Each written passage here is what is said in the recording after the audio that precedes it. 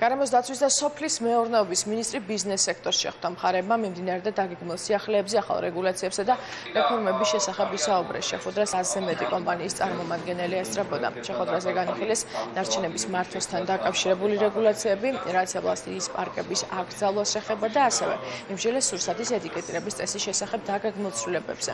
შეხვედრა დამსაქმებელთა ასოციაციის მიერ ორგანიზებული პროგრამის ბიზნესის დიალოგი მთავრობასთან ფარგლებში გაიმართა.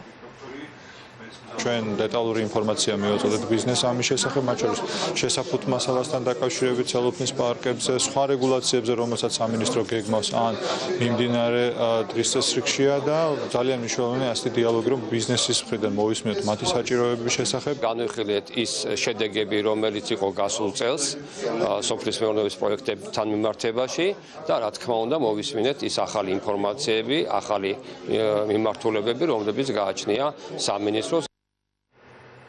განათლების რეფორმის განხორციელებასთან დაკავშირებით